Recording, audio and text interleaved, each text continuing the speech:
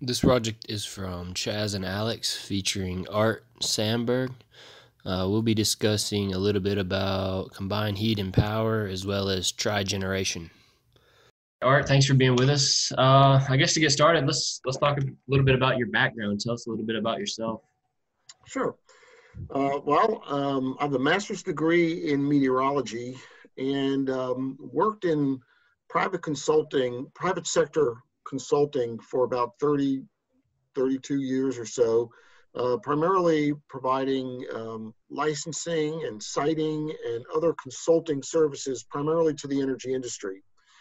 I moved over to the North Carolina Clean Energy Technology Center, which is at NC State University, in 2014.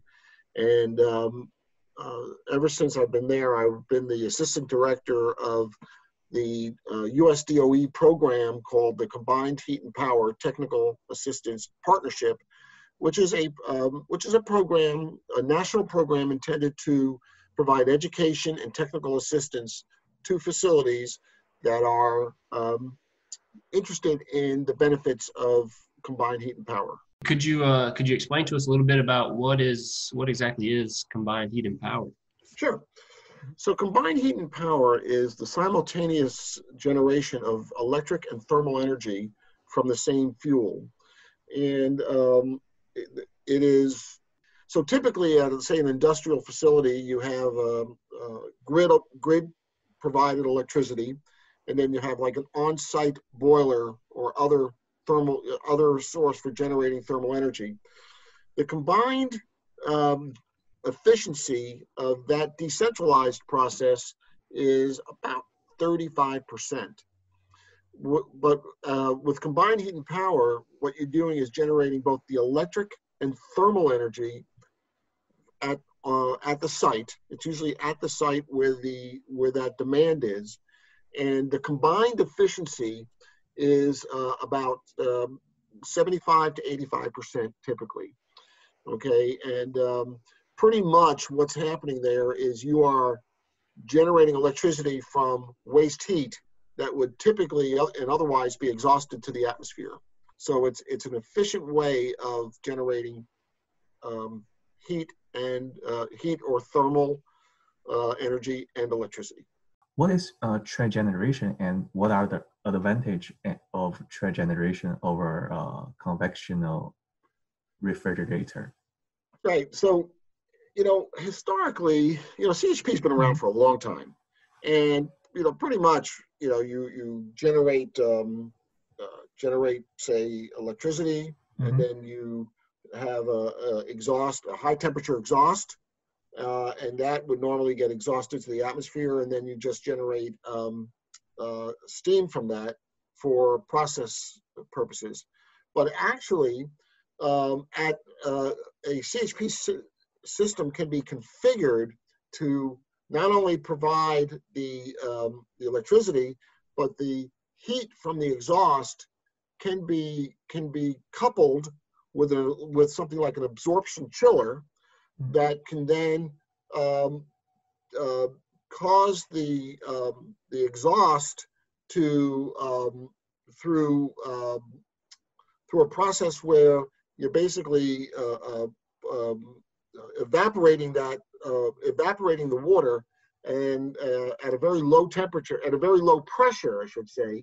And by evaporating at a very low pressure, the temperature of the water drops, and it can drop as low as 40 degrees.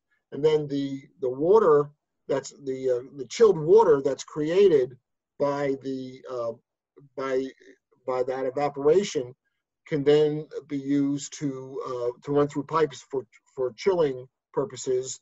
Let's say of a building or something, something where there's a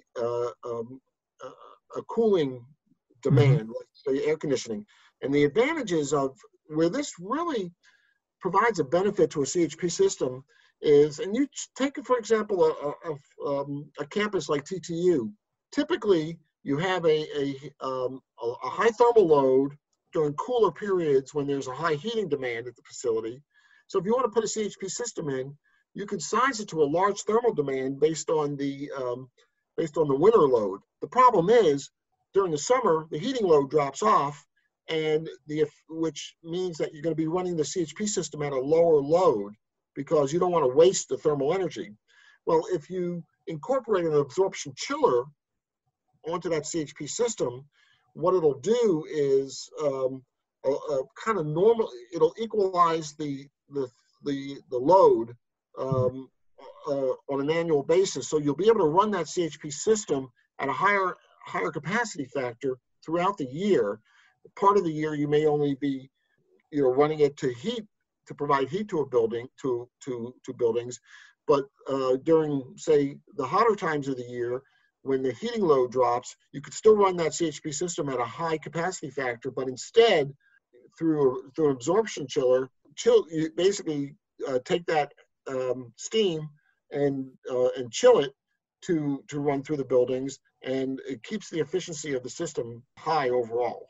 Effective electric efficiency calculations allow for direct comparison of CHP to conventional power generation system performance. Effective electric efficiency can be calculated using the equation below, where WE is a net useful power output, sum of QTH is a sum of net useful thermal outputs, Q fuel is the total fuel input, and alpha equals the efficiency of the conventional technology. Typically, alpha values are around 0.75 to 0.83. It comes down to economics. One of the things that affects the economics the most is how much it's going to be used. And if your geography is such that you're going to use, if your chilling demand is during a large time of the year, period of the year, then that will help it pay for itself. And you'll see, most likely, if you did a review of where all these trigeneration facilities are, they're mostly in the warmer climate. So geography definitely impacts the viability, the economic viability of installing these type of systems.